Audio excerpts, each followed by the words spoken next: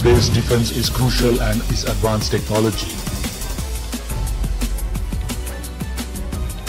India has designed anti-satellite missile to neutralize satellites. It is a 3-stage BMD interceptor missile. The radar identifies the target and tracks the satellite movement. The missile is launched from the launcher. Traveling at high speeds, the stage separation happens. The ground radars guide the missile in its path. The heat shields are rated. The missile locks onto the incoming satellite. It hits the target and neutralizes it successfully. The anti-ballistic missile is crucial technology for the nation.